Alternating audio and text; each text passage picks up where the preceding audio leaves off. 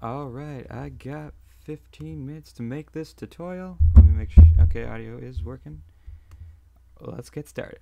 Alright, what we're going to be making is this. Some stars, orb, a little halo-y thing, and then it'll eventually zoom in and kind of distort the background. Yay! Alright, let's do that. So I dragged in some Action Essentials elements and just freeze framed a point in time on them I liked. This one, let's see, right there, and right click on it, go to time, freeze frame, and then extend the end of it all the way out to the comp, so it will take up the whole comp. I'm going to set this here, rotate it on angle, and cut it off the screen a little. And when we make this a sphere, we're going to have to, so it wraps seamlessly, we're going to put this end of it that's cut off onto the side. And we'll get to that, but first let's add a linear wipe, not a CC linear wipe, just a linear wipe to this one. And even though it's on an angle, it's still on the bottom, it thinks it's straight, so let's cut off that, feather it. It blends a little nicer. And let's change the color.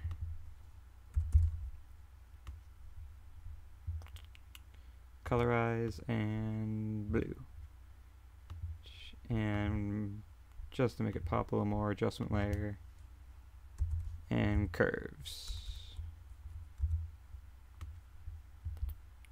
Make a nice S curve. That looks nice. And alright, now let's make the water element wrap.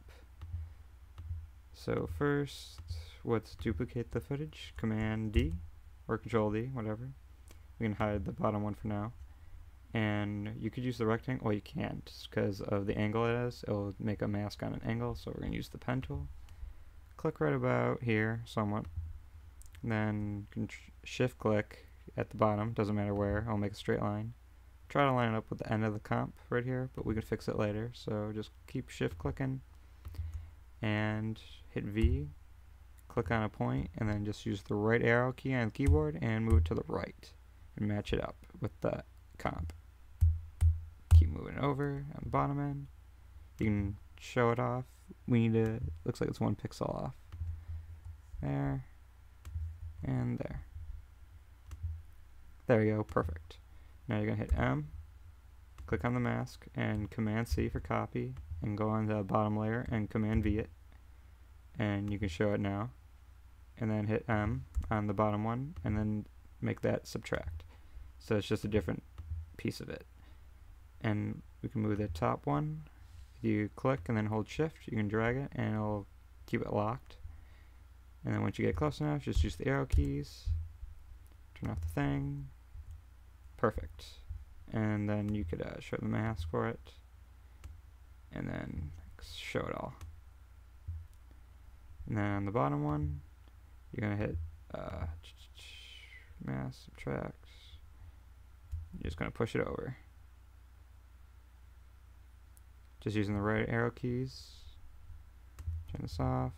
And now it'll wrap perfect. Alright, and when you're doing a sphere, you don't want things to be on the top or bottom. I mean, you might be able to get away with it, but it could look a little choppy sometimes. So we're going to do a pen tool on the glass layer and just kind of get rid of some of this bottom stuff. Make it a little jaggedy. F feather and feather it a crap load. And there we go. Now we got something we can make into an orb. And just Command A, Control A, and then Command Shift C, make it a pre-comp. And then we could, we'll make the effect, but here's what it looks like. I have a few of these I've been playing around with. Orb 3. And it just makes a nice orb, and yep, that's what that looks like. Oh, I got all 3 of them moving. That's kind of weird. Alright, well, let's make that. So type in CC sphere, There we go. And then to get the edges looking nice, slightly, I don't know how you would say that, refract, something like that. CC rail scale wipe. I've been saying that way too much. And then just bring this up, reverse it to where you like. I think 48 works nice or something like that. Somewhere around there. And then you can just adjust the scale and that won't affect that parameter at all. That looks nice. Alright, then we can go into the lighting. Increase that just a tad. Change the color to, I don't know, blue. Something. Don't got time to be picky. Just then change the rotation. Shading. What I mainly do in here is hit these two buttons. You can play with what they do or just read it and then you know, and turn up the reflectivity and then lower the diffused. So gives a nice reflection in there and wraps it. So that looks nice. And now let's just make this a preset. We're gonna go into effect, expression controls, add a point control, effect, expression controls, add a slider, and you can make an angle control and then for the Y and other rotations, but let's do this for now. So point control, currently they're in the middle, so that's good for both of them, but if you move one, the other one doesn't move with it. So we can fix that by alt-clicking on the center of one, dragging the pick whip to the control here, close that, and then I'll click on the offset of the sphere, pick whip, and go to the point. So now wherever you move this one, they'll both move. And you don't need to do one for the, you can do one for each individual radius so you don't have to dive into these, but pretty much if you just adjust this one, you're fine. But so yeah, and the radial scale wipe, you don't really need to change that unless you think it looks better. What I do wrong there?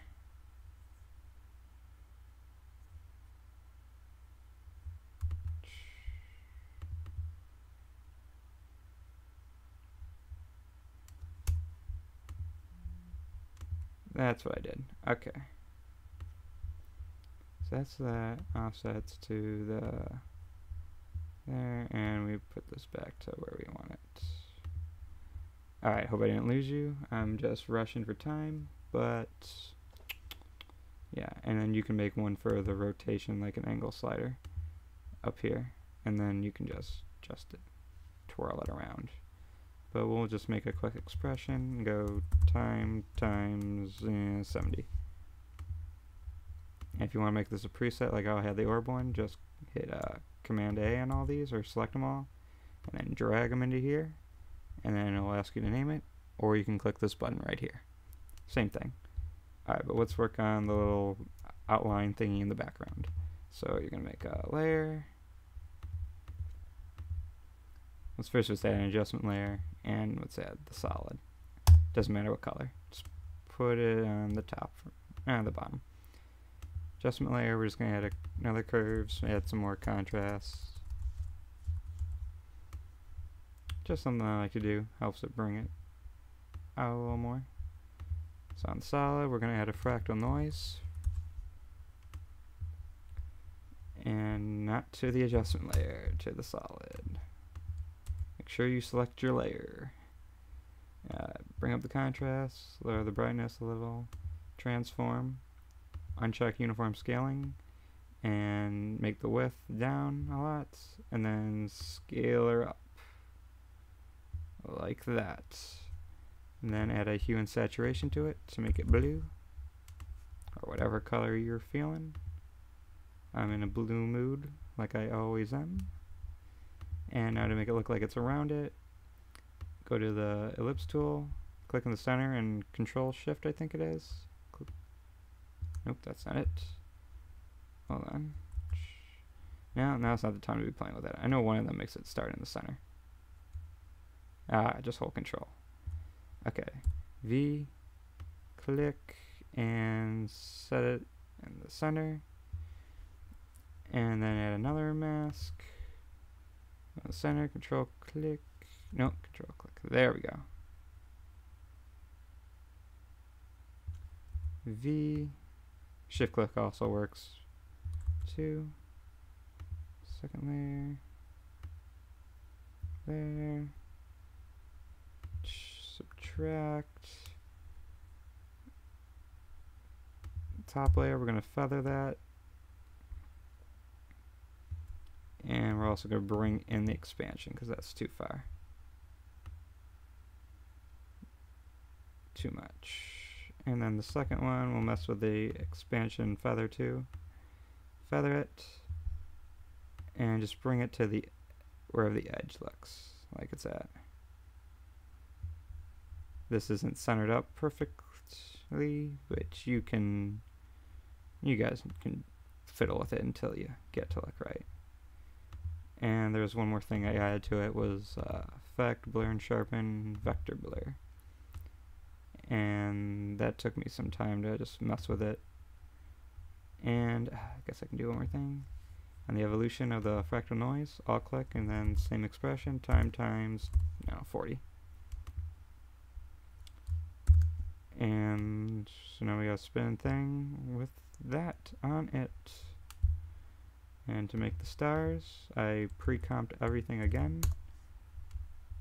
Add a new layer, solid, okay. Fractal noise, down, increase the contrast, lower the brightness, transform, scale, lower this a lot. Maybe that's too much, but I'm not going to be picky. And yeah, that was pretty much it. Let's see this adjustment layer, make it a little dark. Not.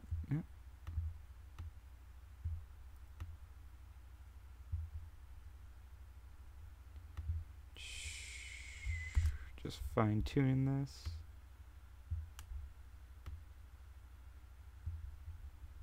Go back. Yeah, that looks like more what I had. And then it just spins around. And then at a point I had it just made a scale keyframe. Went over a little bit. Zoomed in as much as I could. And then a little before it, Shift T to add your opacity. And then like right before it went, brought it down to 0. So it looked like it went in and then went past the camera. And then somewhere in here, as for the stars layer, went in, zoomed the stars up a lot, and then before it faded out, I right clicked, transform, and then reset it back to its original position. So we'll go in, the stars will bulge up like it's being warped by it, like you're looking through the glass of the orb, and then when it comes back, it goes back, it resets back down. That needs to be spread out a little bit. And they probably all need to be, just right click on them. Can you do that from here? Keyframe assistance, easy ease, or F9. There we go. Yep. And that's basically how I made that. Yeah, kind of rushed this tutorial just so I could fit the YouTube time limit for 15 minutes. If you got any questions, let me know down below. Just make a nice preset for it. Orb effect, kind of a little different than VO Copilots. Nice either way. Yeah, just you can apply that wrap thing to many things, or if you wanted to use the top and bottom, make it really good, just do the same effect for the water layer this on the top and bottoms, and you can have a whole orb that wraps perfectly and it'll look great. So if you make one, let me know and I would love to see it. So have fun, and I will see you whenever I feel like making another tutorial. Alright guys, peace.